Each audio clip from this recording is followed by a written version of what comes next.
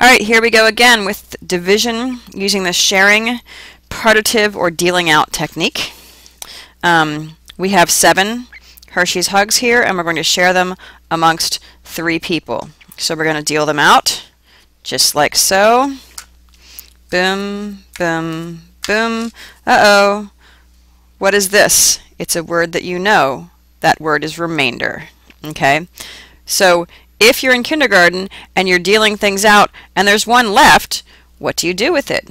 I hope you give it to the teacher, but whatever, it's the remainder. So here it is, dealing out or sharing with the remainder, and now I'm going to show you how to draw a picture of exactly what we did.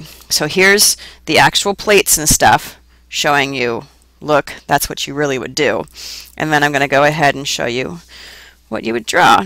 So if we're doing 1, 2, 3, 4, 5, 6, 7, 7 divided by 3. We have 7 things. We're trying to divide it into 3 groups. Okay, so we need to put our 3 groups here. 1, 2, 3. I don't know why that third group got smaller, but just because. So we're going to go ahead and say, here's one of them. 1. Here's another one. Another one. Okay, keep going, keep going, keep going, and then there's one remainder. So here we're going to go ahead and have the remainder sitting over here. Bam, we took care of him. So the answer here is 2, remainder 1.